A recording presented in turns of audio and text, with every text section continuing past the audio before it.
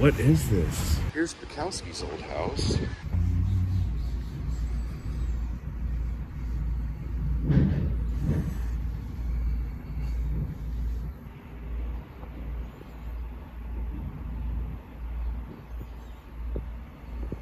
Okay, so when I was up in the dentist place up there, I saw this scary statue of an alien with a weird hand.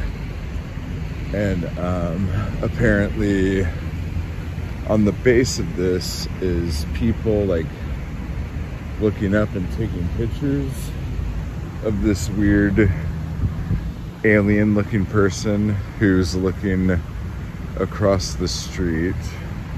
I don't understand what the fuck this is. So I want to go look, but the grass is all wet and now I'm walking in the grass. But what is this? Okay. I know less than I did when I was far away. I have no idea what the hell this is. He's listening up to the sky. And that I thought was him with a camera, but now I don't know what the fuck's going on.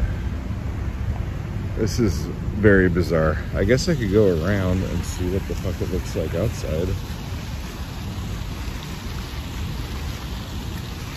I don't know, like, why have a giant statue in a beautiful area if no one can see what the fuck it's doing? Let's see. Looks like fucking Jimmy Stewart. Oh, here's more of those plants I like. Oh, let's look. I didn't even, because the tree, you can't even see it from the street. So I had no idea that this was even here. And I have a feeling the only place you'd be able to see it from is probably that bridge that crosses the street. Where the fuck is it?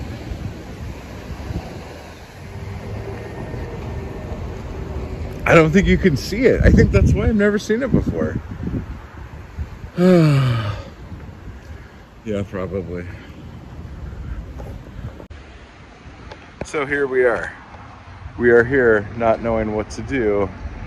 I don't know what to do right now. I went to the dentist. Oh, that was the window I was sitting in.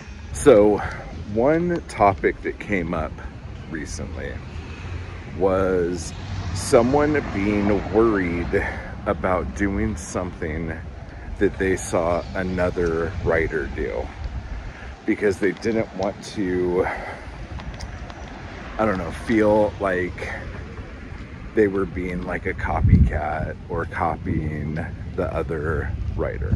Everything that you've ever seen, that you've ever read, that you've ever looked at was inspired by some other writer, and then this person wrote this thing. Every single thing that's happened. It could be the art, it could be how the art is distributed, you know? Like, I mean, I was making a lot of chapbooks because I saw a bunch of people making chapbooks. You know what I'm saying? There was one person who was the first person to publish an ebook on Kindle. And then every single person who's done it after that is just a copycat.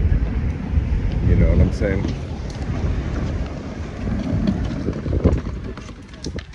So don't worry about what kind of, how would you say that? Don't worry about like what people are gonna think of you if you are inspired to create art. You know what I'm saying?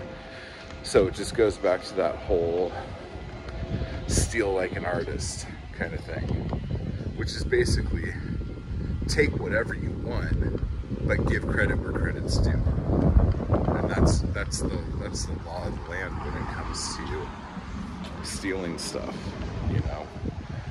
Like you always give credit. So if you get an idea to do something, thank that person in your book. Thank that person on your broadside. say like, the only reason why I'm doing this is because I saw this amazing piece by so-and-so who did blah, blah, blah. And then that just builds the community even more, you know? It tells people about people that they might not already know about, you know what I'm saying?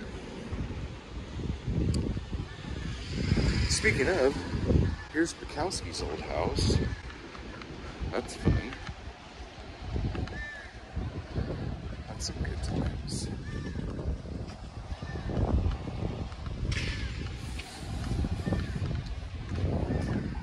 But anyway, so the moral of the story is do whatever you want to do and just be glad that something someone else did inspired you to create something.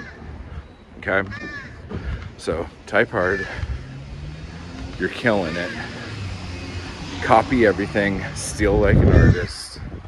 And I will talk to you all later.